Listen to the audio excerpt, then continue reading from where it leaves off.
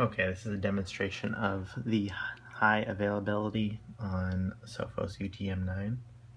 So we're just going to go here. You can see we're running on node 1 currently. Node 2 is ready. Just for the sake of testing, I've got a ping to Google and to the router itself open here.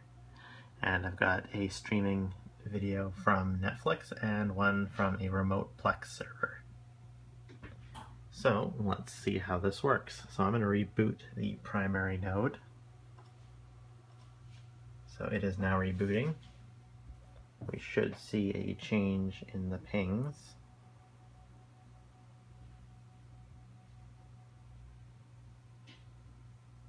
Okay, so the second router has taken over. We don't have an internet connection yet though. Oh, and it's back. And it looks like Netflix survived without an issue, but we did have an issue with the Plex.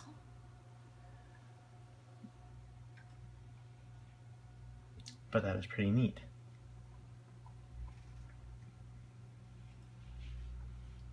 It's possible that Netflix has much more of a buffer than Plex did, so that's probably partially why, but for the most part that's completely uninterrupted internet access.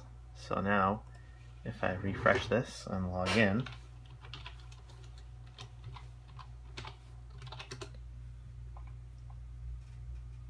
we should be on node 2. Yep, so node 2 active.